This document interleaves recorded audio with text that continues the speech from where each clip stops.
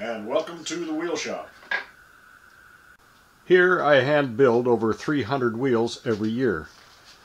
Wheels for all disciplines: road, mountain, gravel, touring, and like today, track wheels for the velodrome. The tensioned wire spoke bicycle wheel is truly a marvel of engineering. Light and strong enough to carry many times its own weight. That's due to the tension in the spokes that tie the rim and the hub together. But the key to building a strong, durable wheel is to have the correct amount of tension. Usually that's a value specified by the rim maker. The rim maker will determine what is the maximum or the optimal operating tension to make the wheel strong and durable. So this means that we need some kind of a device to actually measure the tension. In this case, we're using a tension meter. So we check the tension on the spoke with the meter. What that actually does is measures the deflection of the spoke against a spring that's inside the meter.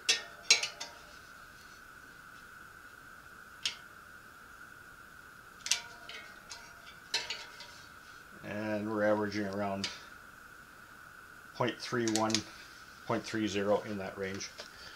Then we go to a calibration chart and we look at, okay, so 0.30 deflection on a 2mm spoke, very important, is 115 kilograms of force.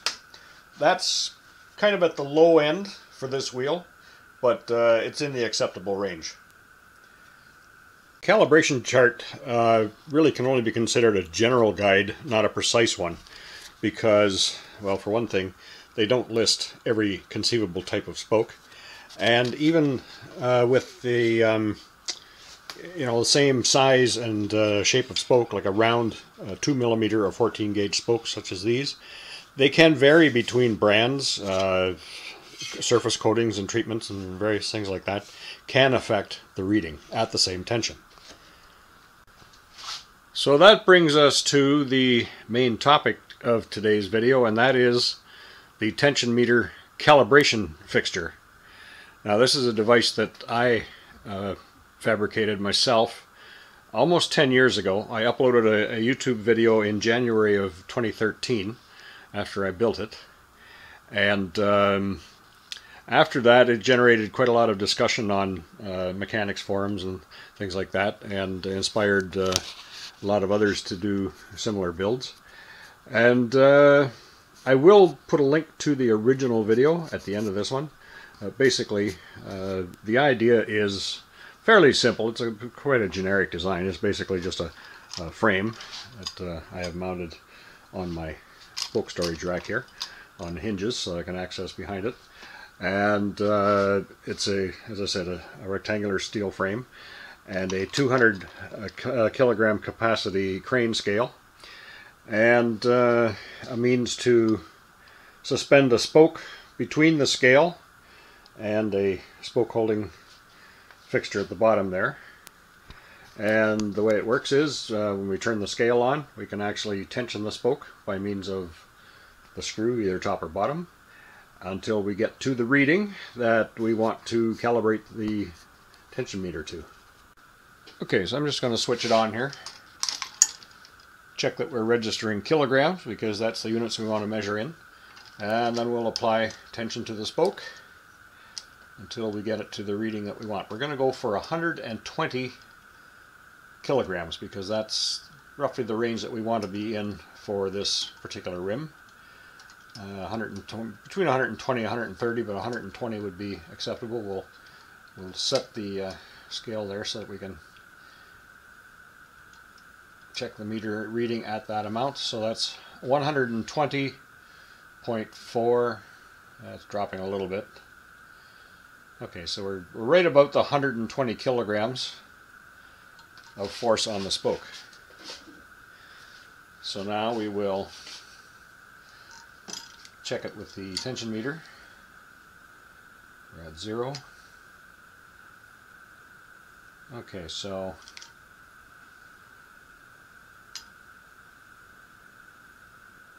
a reading of 0.29 is what we get.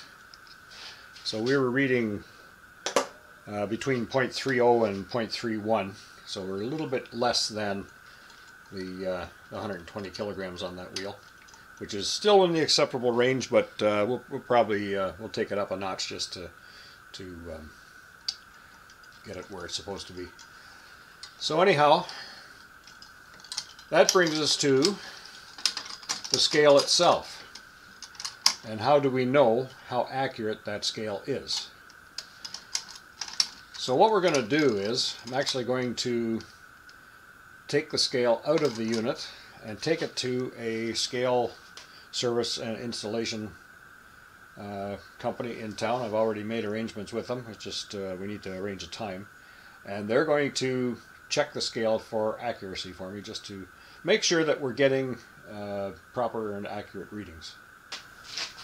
Okay, so I've had the scale tested. Originally, the plan was to do a video shoot at the scale service company, and they'd originally agreed to that. However, they are in the process of moving to a new facility, and the place was kind of an upheaval, so they just did a quick test with, they hung 4 20-kilogram calibration weights from it, so total of 80 kilograms, and registered 79.9 kilograms. So I think we can take it from that this scale is pretty darn accurate, accurate enough for our purposes at least. So, all right. So full disclosure, I actually have 2 of these scales, and this is the one that has been in the calibration jig all along. This is the one that I had tested at the scale company. The plan was to take this unit in and do the video shoot with this one and have it tested as well. But since that's not going to be happening now, instead what I'm going to do is I'm just going to compare the 2 of them by lifting the same weight. And yeah, so if this one's accurate and this one weighs the same, then it's accurate too. So to do the lift, to test the scales, I'm going to use my engine hoist. And of course, what self-respecting man doesn't have an engine hoist in his garage? Yeah, there it is, all disassembled in the back corner. It doesn't take up much room, but anyhow, I'll dig that out, set it up, and yeah, we'll rig a lift.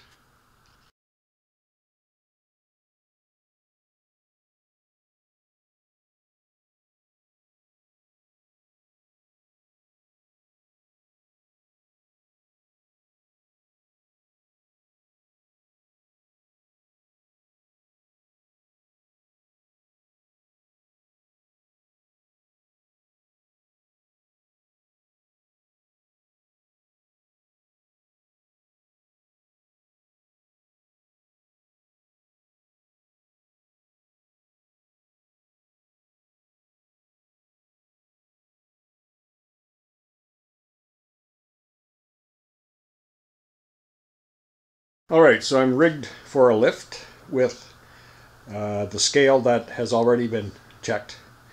And I got a half a dozen landscaping rocks there.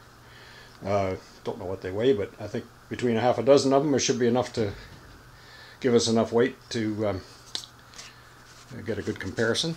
So anyway, we'll switch her on and hoist away.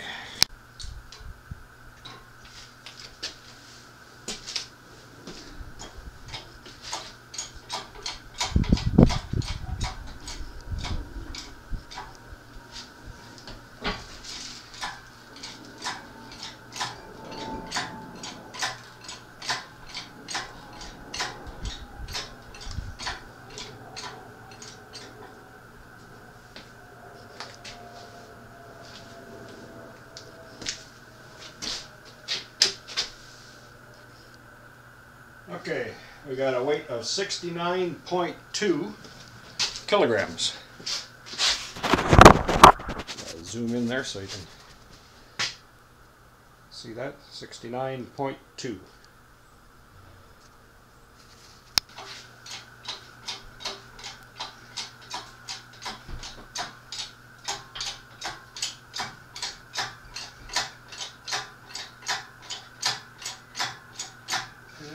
floating. 69.0.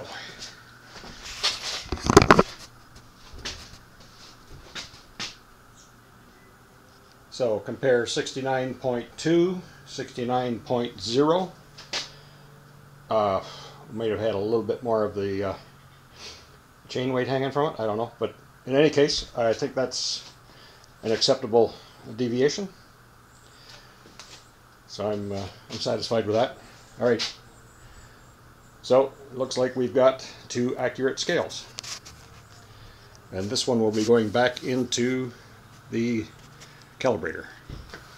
Okay, so that little exercise determined that the scales match, and because this one was tested and found to be accurate, we now know that this one is accurate as well. One thing that the guy at the scale company pointed out was that because it has this CE marking on the back, that means that it's approved for sale in the European Union. I don't know if it's equivalent to what, you know, our CSA mark here in Canada or what, but doing a bit of looking online into you know, what qualifies a product for CE kind of sent me down a real rabbit hole. I'd have to have a lot more time to read up on that, but essentially his point was that having that mark is a good thing. So we'll take it from there that it's a good thing. Anyhow, okay, so test complete. Happy we've got two accurate scales. The link to the original video that I referred to earlier, I'll be putting that up right about now. Should appear on your screen. And yeah, check that out. You can see the original build. Meanwhile, I'll go back to using this with confidence. And yep, catch you in the next video. Bye for now.